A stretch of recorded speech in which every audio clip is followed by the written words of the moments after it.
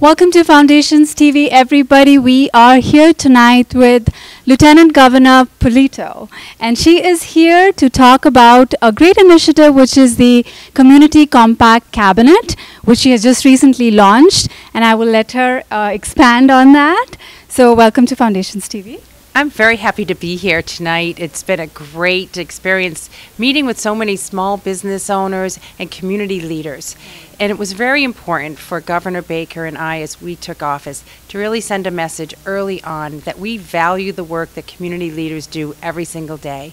Because in the cities and towns and main streets and residential places, people want to feel a good quality of life. That means great schools, safe neighborhoods, and communities that are growing jobs and opportunities for people. So the very first executive order that Governor Baker signed was relative to the Community Compact Cabinet. And what that does is elevate the relationship between our cities and towns and our state government.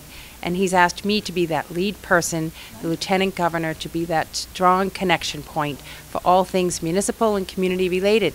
And what I've done is been around the state, region to region, meeting with mayors and business owners and managers and selectmen and school committee members about ways that our state government can be more responsive and more connected to helping communities grow.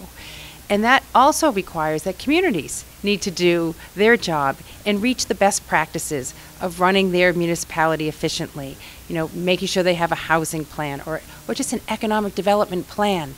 And when you talk about economic development plans, you're talking about small businesses.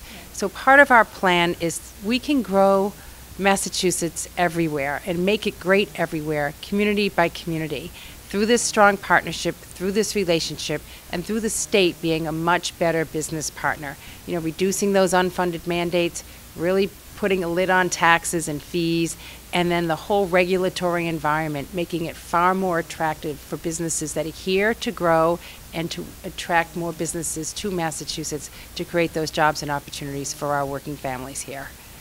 Wonderful, wonderful. So, of course, living in Boston, it comes with a lot of challenges like the weather and the traffic and the city and everything.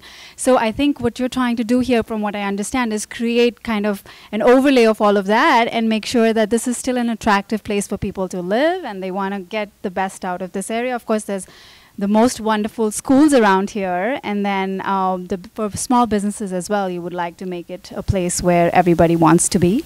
Yes, well, of course, our capital city is wonderful. Boston is known throughout the world. People come from all over to visit it, and people send their kids from all over the world to come to some of the finest education institutions in the world. But Boston is Boston. It's great. But what about the rest of the state?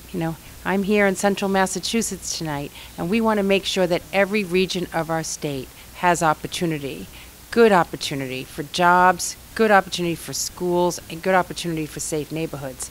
And that requires a strategy and a plan and a real attention to detail and follow through. And that's what our administration, what the Baker Polito team is all about. I come from a small business, real estate, and construction background.